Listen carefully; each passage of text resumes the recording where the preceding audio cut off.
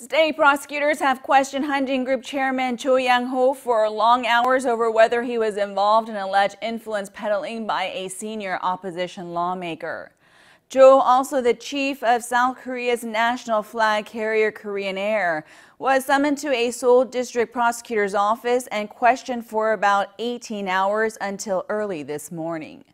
Cho was grilled over whether he had helped Representative Moon Hee-sang, former head of the main opposition, New Politics Alliance for Democracy, to get Moon's brother-in-law a job at a U.S.-based company that is reportedly owned by Hanjin Shipping in 2004. The shipping firm is an affiliate of the conglomerate. Leaving the prosecution's office, Cho told reporters that he has nothing to do with the case. Prosecution officials say Moon may be summoned as well, with his wife already questioned last month.